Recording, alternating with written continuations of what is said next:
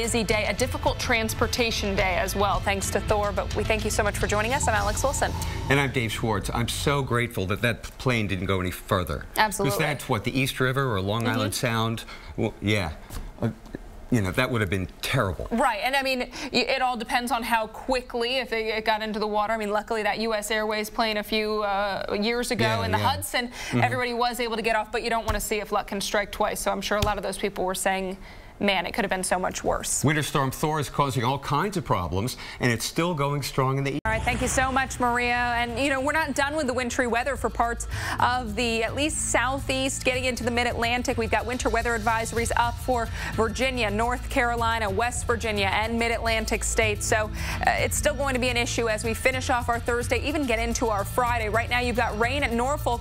Temperature, though, 33, so you are getting close to that freezing mark, and we do anticipate the freezing rain for you. Richmond, you are still reporting that wintry mix, but at least on the northwest side of town, it's snow. Charlottesville still has snow falling. Roanoke Rapids, Raleigh, New Bern, all in the 30s and low 40s with rain, but even those locations will see that transition to wintry mix as those temperatures drop. That precip changes over to the pink, the wintry mix. Even snow in some parts of northern North Carolina, closer to the Virginia border. But by early tomorrow morning, the overnight hours, I think most spots will wind down, but ice going to be an issue on roads.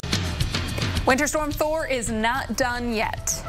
Yeah, now there's another target for snow, sleet, and ice tonight. It's Winter Storm Thor's last blast, and it's already been a night. Checking back in with you. Let's talk about Thor, though. Perhaps the weather, one of the causes of this. That'll be yet to be determined, but a good first guess. This is Thor over the past 36 hours. You can see that transition from rain to snow late yesterday and yesterday afternoon across parts of Kentucky and Tennessee, then eventually West Virginia, now into parts of the Northeast and Mid-Atlantic as we've gone through our Thursday. Eventually, Southeast Virginia and North Carolina will get in on it as well.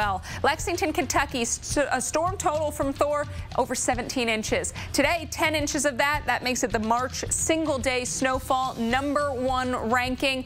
#2 for March all-time two-day snowfall at that 17.1 inches. So this has been a record-breaking storm for that place, Lexington, and other places. Louisville over 8 inches, 7.5 for Jonesboro, Arkansas, 2.5 inches in Dallas, a trace for Tupelo. That sets a record there as well. And right now we've got rain coming down through parts of southeast Georgia, northern Florida, also through coastal South Carolina and North Carolina into southeast Virginia. That's where we're seeing that transition from rain to snow. Places like Richmond, wintry mix reported there, but as I've said, throughout a lot of the city, especially if you're on the west or north side, it's snow that you're seeing, and we've got snow still into Delaware and southern Maryland, Washington, D.C., and Baltimore, as well as Philadelphia, reporting that snow is lightening up. So we have seen some improvements, and Philadelphia, you will see that snow come to an end by later this evening, really into tonight, Dave.